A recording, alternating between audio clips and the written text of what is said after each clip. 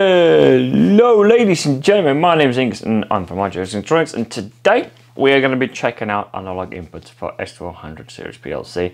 We're going to be doing two types, well it's not two types, but the two from two different points. One of them is actually going to be from actual PLC right here, and we have as well additional card, which is the analog input and analog output card itself. So that's what we're going to do today. So we're going to check out how to wire them, all the points, what they mean and how to do them. Check out the TI portal where the values are stored. There's not going to be much of a programming with the norms and scales and things like that. There's a lot of people out there that does that.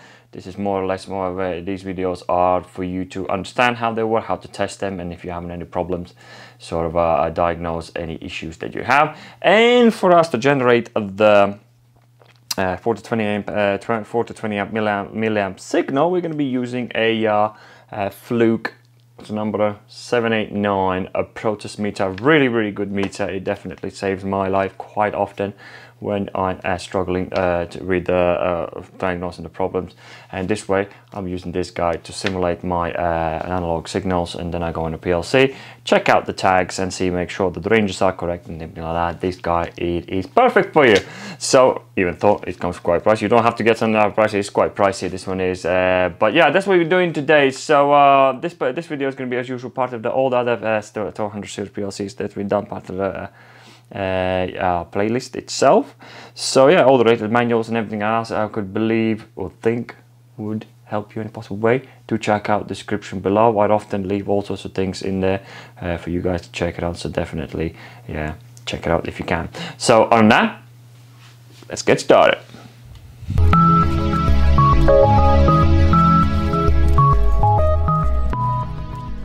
Here we are, all set in and wired in, good to go.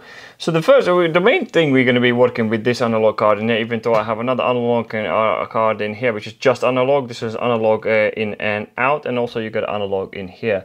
Before we get to this card in here, I'll quickly talk about this card in here, because this channels in here, which more or less come with almost all the S1200 series PLCs, they are for 0 to 10 volts only. So if you want to work with the current, these are not going to be any good for you. So bear that in mind. And wiring, usually, let's presume you have a pressure sensor.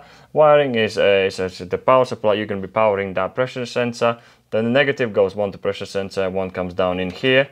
And then obviously the positive that goes into the pressure sensor will be converted into analog current signal, and or voltage. In this case will be voltage, and will be sent back to channel 0 or 1, and that's pretty much how the wiring will work. And the same comes down to this one as well. As you can see down here, we got L1 and L plus and M. Those are that is a power supply for the card, as you as you're aware, maybe all the cards. Additional card has to have their own power supplies. So and from there on we got earth in here. These three dots in here means nothing. They're just a waste of space because it's usually for the expansions for the different other cards. And you have four channels in here, and you got two analog channels, analog output channels, and on bottom, which you're going to check out in another video. So I have a little bit set up this card already in here, and just quickly wanted to point out a couple of issues you could possibly have. And one of them is because I have set up the channel 1 in here with my protest meter in here, which is pretty much, you can class that as my sensor, as you can see, is outputting 4 milliamps. And see what happens if I go under it.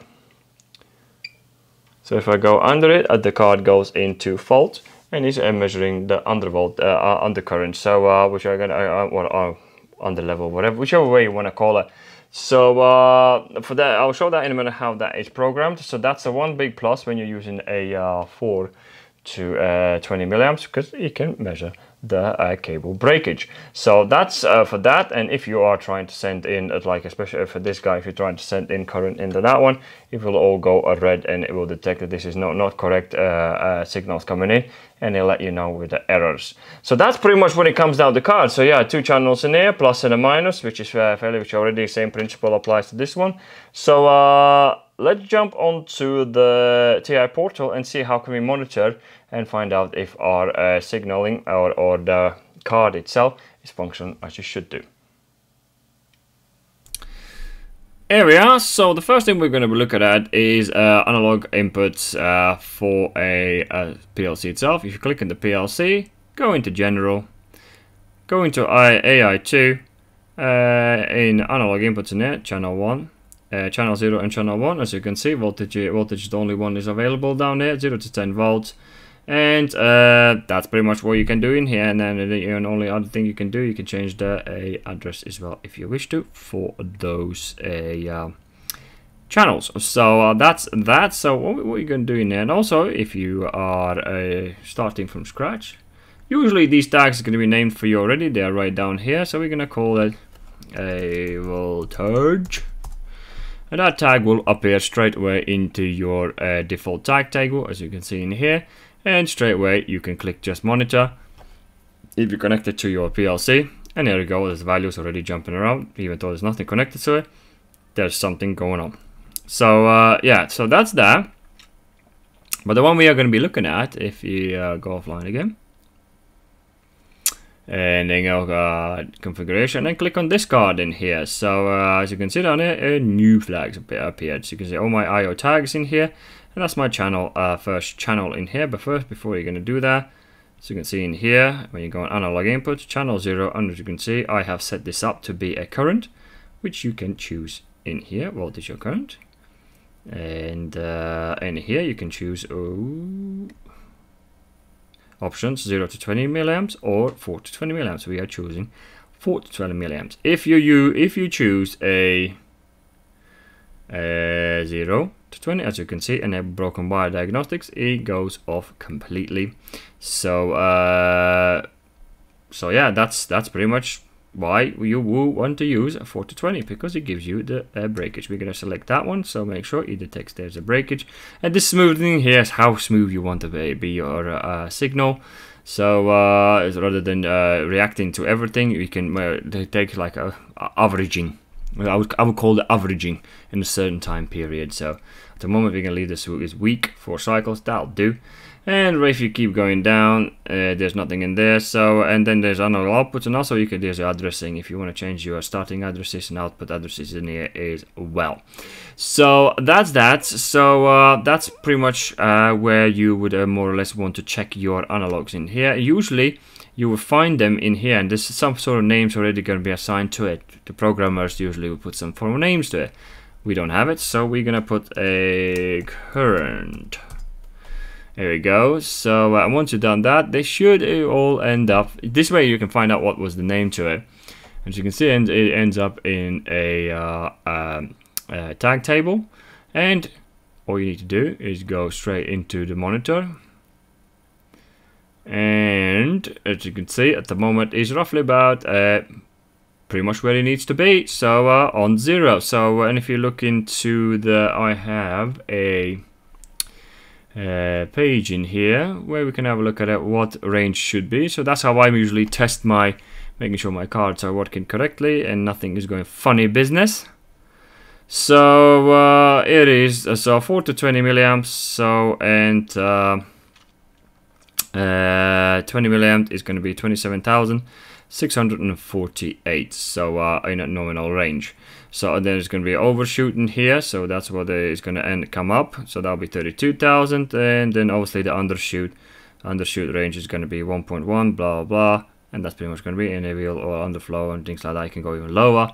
There's a table in here. You can download it from Siemens, find out what ranges you should be in.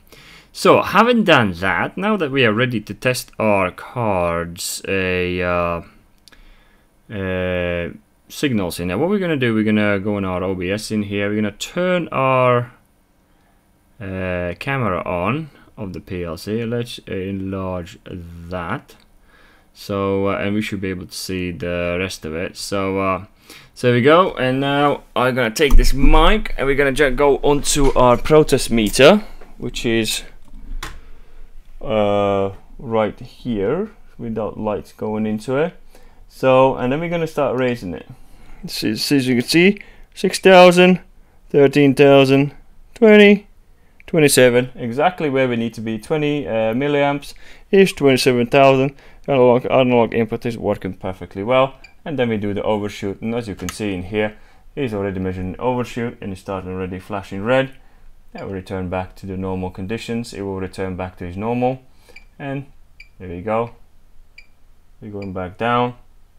And also you can do smaller. There we go. A little bit go under it, and then is that gonna come up with? Yeah, that's it goes in the. Ooh, it needs to be lower than that. Let's see what level is. Oh yeah.